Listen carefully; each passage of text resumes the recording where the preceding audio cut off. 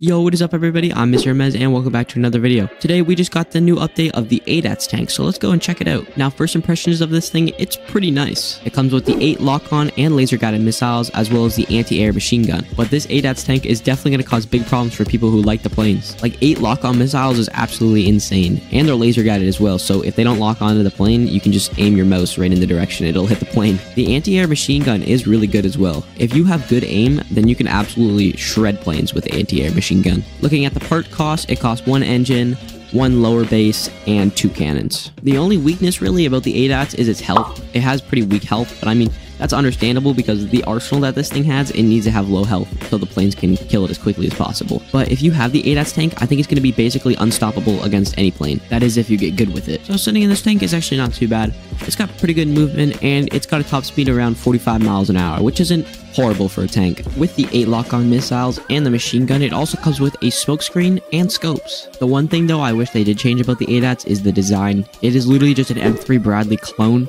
but it's shrink down and it has like a radar on top of it. Included in this update, we also got the limited time skull skin for 10 medals, as well as the small UI change with the invite friends button now in the lobby, where you can invite your friends to your game. And yeah, that's basically it on the ADATS update. Comment down below your thoughts on the ADATS update and if you think it should be nerfed or not. Thank you guys for watching. Peace.